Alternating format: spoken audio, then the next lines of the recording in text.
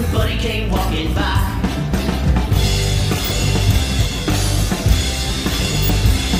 Buddy walked by still, he thought he noticed poor Billy being bullied there in the hall.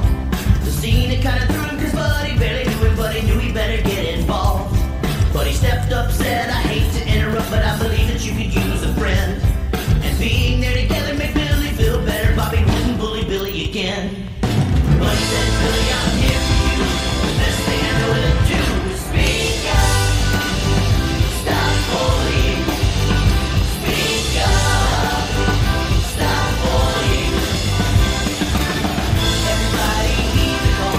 Friendly, get involved and speak up. Stop bullying. You gotta speak up. And Bobby felt bad and really kinda sad, and he didn't know what to say. He told Buddy and Billy that he really felt silly. He'd been bullying Billy that way. He said, Billy, no fooling, I see what I've been doing, and I wanna apologize to you. You see, all along I was trying to feel strong, cause I was once bullied too. So Billy and Bobby